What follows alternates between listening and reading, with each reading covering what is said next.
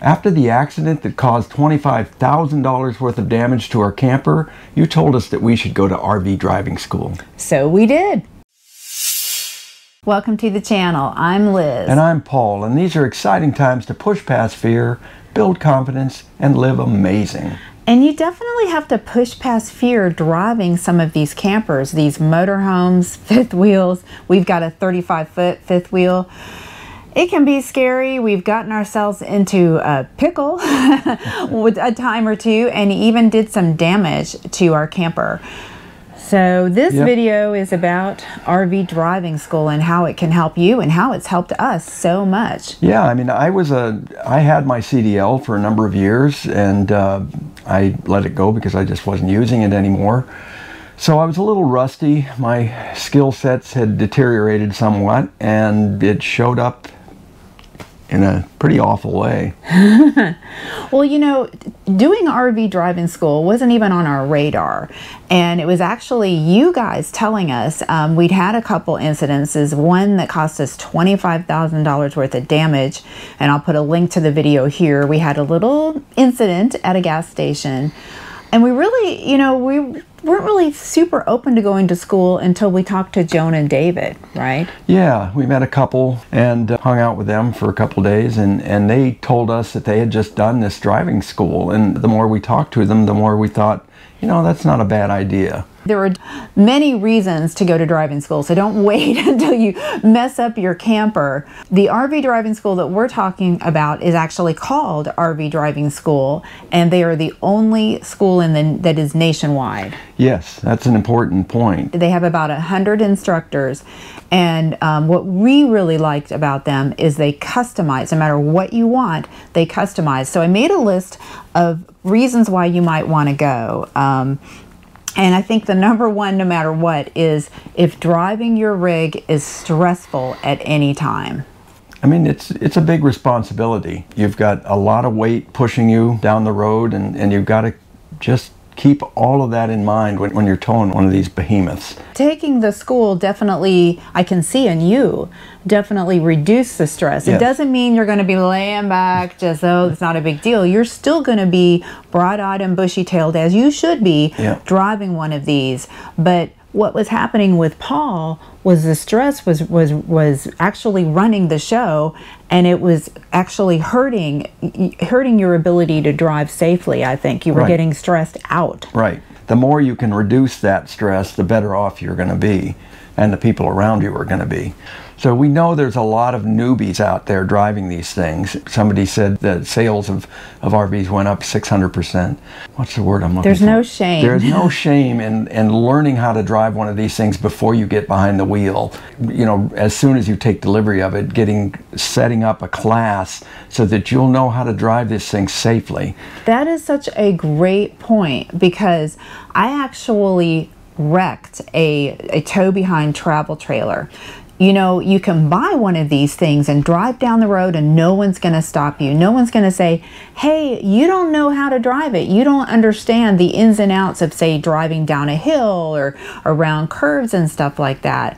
And I wish there was. I wish there was some kind of driver's license you had to get before getting behind the wheel of a towable or even a Class A. Yeah, in most cases, you don't need you don't need a CDL to drive one of these things unless, I think some states require it over 22,000 gross. Tell us in the comments what that number is.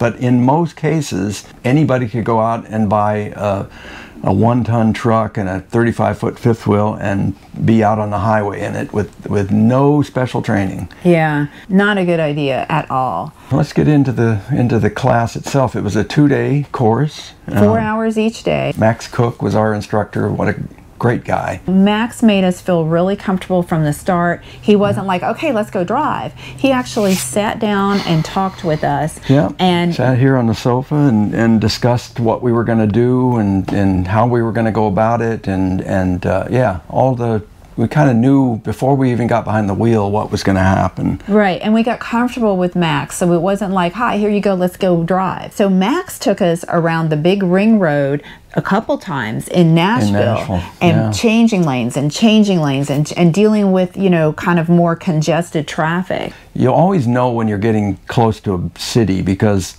the drivers start to be much more aggressive. You know, people will stop and wait for you out in the country, where people in the city, they'll run you over. Right. Yeah, it's a big difference. I don't like metro driving because, yeah, they're always in too much of a hurry and not realizing we're a big rig. We can't stop on a dime. And I would suggest that you do this course near a metro area just so you can get that. At some point, you're going to drive your rig in a metro area. And that can be really challenging. One of the things that I learned was setting up the trailer brake. I had mine set up incorrectly, didn't know it. We were having an issue with, if you stopped a pretty hard stop, the truck would just get into this boom, boom, boom, boom, boom, boom. That turns out was a result of me having the trailer gain so high. But as soon as I turned the brake gain down, that went away. Mostly on day 2 was all about backing. We set up a situation, so we did a 90-degree backing. Typically what you see at a campground is a diagonal, like a 45-degree backing. So we set up some cones for that, and he was really helpful in figuring that out. Right. Yeah, I mean, learning which way to turn the steering wheel and for how long. Each rig has its own sort of characteristics, like the delay when you're backing, the delayed response, and we learned that for our rig. Yeah, to that point, I started out in a bumper pull trailer. They react quicker than a fifth wheel, and that takes some getting used to. An easy way for me when I'm backing is I put one hand up here and one hand down here. This hand tells me which way the trailer is moving. If I'm moving the steering wheel to counterclockwise, I know the trailer is going to my right. What I'm trying to say is this hand tells you which way the trailer is going to move. The bottom. I'm sure you've heard that too. If you have any tips on the steering, let us know. One thing that Max told us was just turn towards trouble. Just turn towards trouble. Yeah, if your trailer is heading for trouble, turn the wheel in that direction and the trailer will move away from it. The best thing about the course is you set the curriculum. You say, look, I just want to do backing, or I want to do safety. Safety is a huge one. Do you know what to do in a blowout? If your blowout on your front axle goes, you know, how do you do that? I mean, those are good. Or what safety equipment do you need? One important point to make is a lot of couples don't drive equally. Now I do about 1/3 to 1/2 of what Paul does, and there's plenty of couples out there where usually it's the woman who does not drive at all. The course can still be beneficial because you, as the co-pilot, need to know exactly how to help the pilot. So there's some learning there, and they have the course set up so that you can add on as the co-pilot and learn your role better and communicate better, because often there's friction between the pilot and co-pilot, and so that's helpful. So that's point 1. And then point 2, and Paul and I believe so strongly in this, is that everyone needs to know how to drive the rig, because you don't want to learn in an emergency. You just never know when an emergency is going to happen, when one of you is going to go in the hospital. If it's the main driver that goes in the hospital and you can't drive, then what? Yeah, so we've heard a lot of stories actually from the owners of RV driving school telling us about, you know, they'd get these emergency calls. The wife is outside of the hospital sitting in the Class A and says, I don't even know how to start it, but my husband has been told he can't drive and I've got to take this somewhere. It's okay if one of you does the lion's share, you know, 98% of the driving, but the person that is not the normal driver still needs to have their skills honed a little bit, because you lose them over time. So I noticed that with my backing skills, which were never that great. But when Paul came in the picture, he just did all the backing. It actually would stress him when I would do it because I needed a lot more time. And Still does. Yeah, it still stresses you. Well, actually, no, because after we took the course. You nailed it. She blindsided into a spot. First stop after the class, I said, I'm going to back, and I got it right in. And I am going to keep pushing past fear and make sure that I back on a regular basis, because it is a skill that, you know, that needs to be honed and worked on all the time. And this was even with some jerk at the campground who who saw that it was a woman backing in, and he didn't like what he saw. It was perfectly fine. She didn't have to correct, but he yelled, "Hey!" And it's like, we got it. We got it. We know. Well, what I liked about our course that helped so much, I think, was that typically when we're backing, it's stressful. Even when Paul's backing, I'm way in the back, and even though we have our cell phones or walkie-talkies, I'm talking to him, but it just didn't feel as good as how Max had us. He said for our situation, it was better for us to talk on the side of the vehicle. We can watch the cab and make sure that the nose of the fifth wheel isn't going to touch the cab. Right. I mean, obviously you know the site you're backing into, and you should know what's back there. For the lion's share of the backing, you're standing next to the driver's door talking to them. That was for our setup. I mean, it might be different for your setup, but for our setup, and we both like that. Somehow it took the stress from up here and brought it way down here. It's like, oh, it's so much nicer being able to not have to, there's a delay with a cell phone. Right. Being right next to him when he's backing, or him being right next to me. That was it made a huge difference. It did. If backing is a problem, I can't do any sites that back in, if you're telling yourself that, or I can't go down this road in case I have to back, school can really help with that. It is a learned skill. I mean, it takes practice. If you've never done it before, you're not going to get in a truck with a trailer and back it perfectly the first time or the 10th time. It just takes time. Or if there's so much friction between the pilot and the co-pilot that's getting in the way of safety, or if it's just it's taking the fun out of RV life. That's another reason to. Another one is managing the rig when you don't have a lot of room to maneuver, in a parking lot. One of my big fears is turning into a parking lot and finding out after you've made the turn in that, oh no, there's no room to maneuver in here.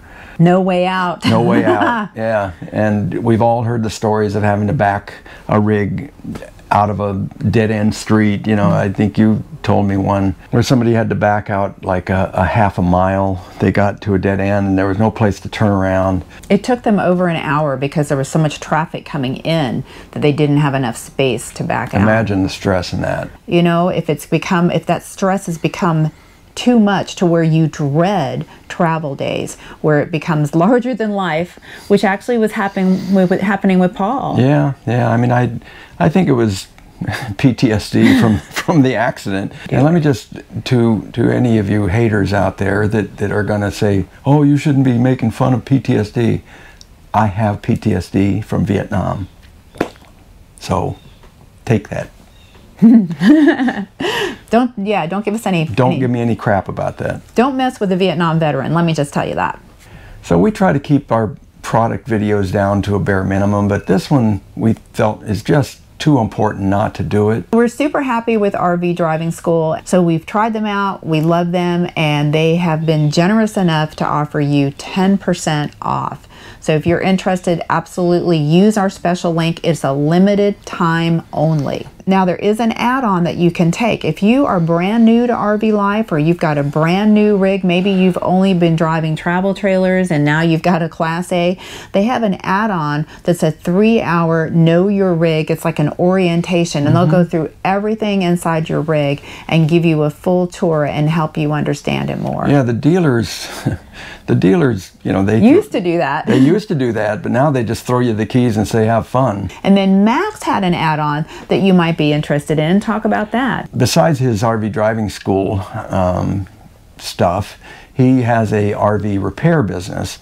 And as part of that, he will do oil analysis on your rig. In our case, we only have one vehicle with oil, so the truck, he took a sample of the oil. Yeah, it's like having a blood test for your vehicle. Yeah. And I was like, we got to get that done just to know, if there's some problem, or we have over 100,000 miles on our... It'll tell you if you've got a leaky head gasket. It'll tell you if a bearing is starting to come apart inside the engine.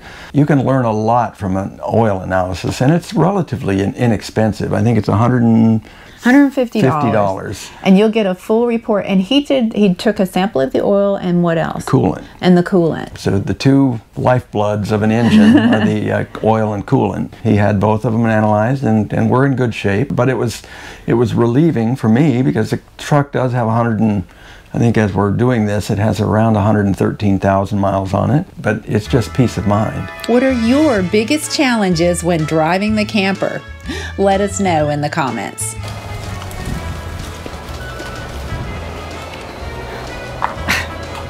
You need to go to husband training school.